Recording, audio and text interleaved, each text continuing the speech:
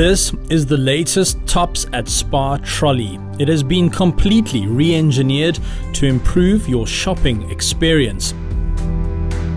Clever dividers and flat load areas make it easy to unload and offload your goods. It has independent steering up front for improved maneuverability and a solid rear subframe for improved load capacity. But we were wondering, how well does it cope when you take it out of its natural habitat?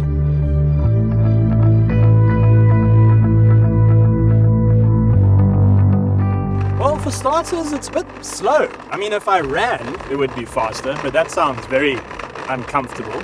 But it does have a few things going for it. While you're using it, it's completely emissions free. So you can shop with your mind at ease, knowing you're not releasing any harmful greenhouse gases. It's also the most fuel efficient vehicle I've ever tested. In fact, it runs on whatever you ate that morning. So if you're a vegan, it just runs on lettuce and complaints. Overall, I would describe the ride quality as a bit wooden, with a fair amount of road noise reaching the driver. But then again, I'm assuming the engineers didn't test it on tarmac roads in the countryside. However, thanks to multiple air dams in the bodywork, it does feel stable in crosswinds.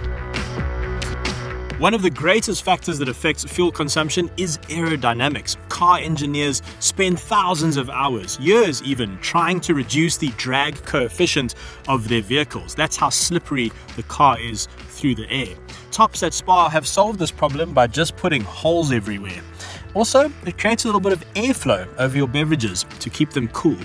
So as a vehicle, this all-new trolley ticks many boxes, but you can't exactly do the school run in it or go on holiday. But that's okay.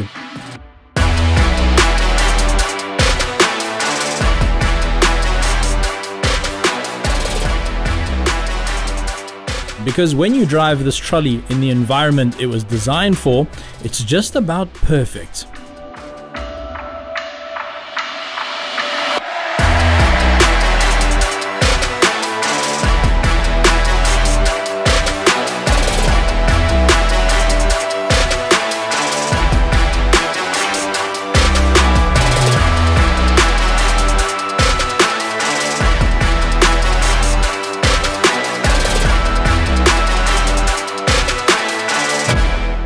Ladies and gentlemen, the festive season is approaching, and of course we want you to enjoy your holidays, enjoy your time with your loved ones. But please drink responsibly, and whatever you do, don't drink and drive. Thanks for watching.